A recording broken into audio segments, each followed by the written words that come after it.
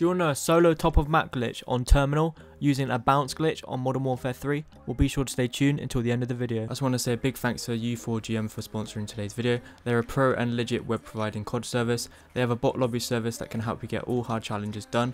They also make it easy to get the interstellar camo. If you don't want to play by yourself, they can boost you. Meanwhile, they can top up official 50% off COD points and cheap COD redeem codes. Worth a try. Use my discount code KING for an extra 5% off at checkout. So to do today's glitch, all you want to do is make your way to my location on terminal. And you want to find these mats on the floor as you see. You also want to have a loadout drop, and what you want to do is just go up to one of the mats. You want to place down the loadout drop so it lands on top of the mat as you see. And then once it lands, make sure the glass window is broken above you.